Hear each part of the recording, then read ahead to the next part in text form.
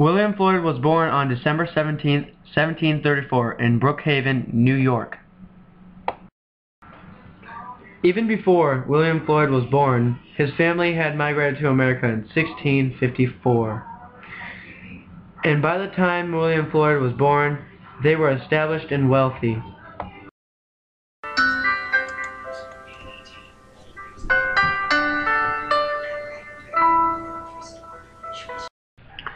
Floyd never received a formal education at a school. When William was only 18, his father had passed away, giving him sole responsibility of the farm and also taking care of the family. 6 years after his father died, he married his first wife, Hannah Jones, who heavily supported William and his family on the farm. Together, William and Hannah had 4 children, 3 girls and 1 boy. Their names were Mary, Catherine, Hannah, and Nikolai.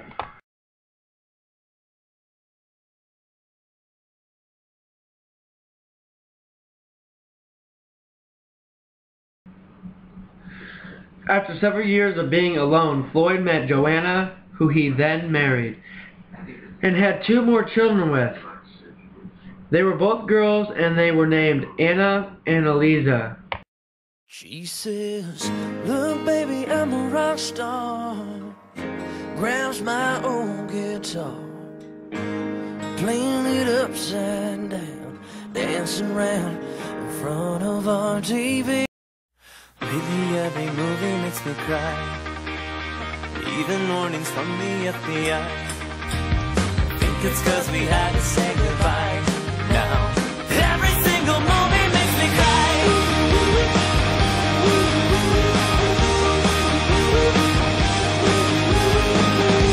We made plans to leave friends, and I don't mind. I'm taking off, living life, and I don't mind. You're leaving me behind, and I don't mind. Don't wanna let you go, just wanna let you know I will belong till, I will belong till, I will belong till you. So I'm fine.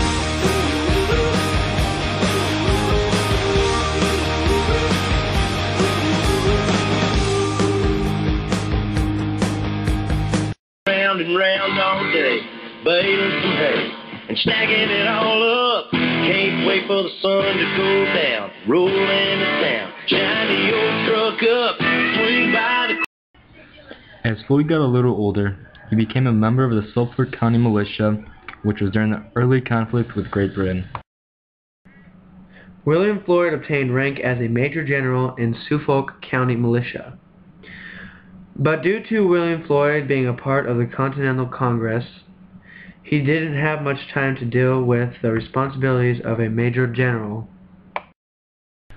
Floyd was in both Continental Congresses in 1774 and 1776, but in 1776 he was chosen to represent New York. William Floyd was for the Declaration of Independence, to give the people the freedom that they deserved. William Floyd signed the Declaration of Independence on July 4, 1776 in Philadelphia. William Floyd was the first New York representative to sign the Declaration of Independence.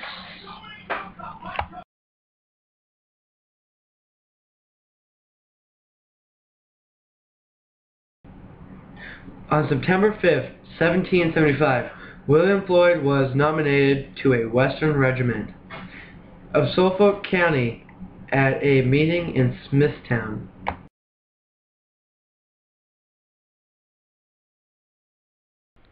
After serving in both Continental Congresses, Floyd later became a general in the Revolutionary War.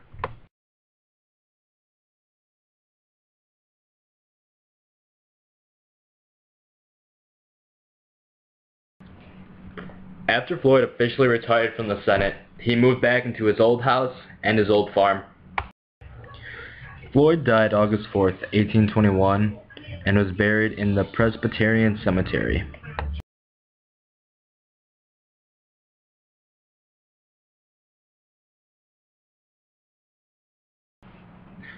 William Floyd had relations to Gavin Malloy and to Abe Lincoln as a second removed cousin. William Floyd's true passion was farming, which after he retired from the Senate in 1803, he went back to take it up again.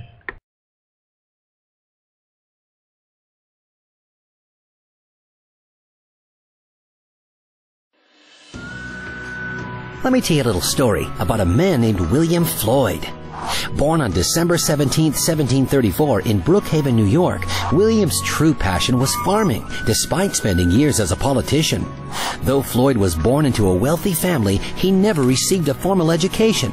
His father died during his teen years, leaving him substantial wealth and the farm to care for. As a passionate proponent for American independence, William was sent as a delegate to the Continental Congress, where he signed the Declaration of Independence.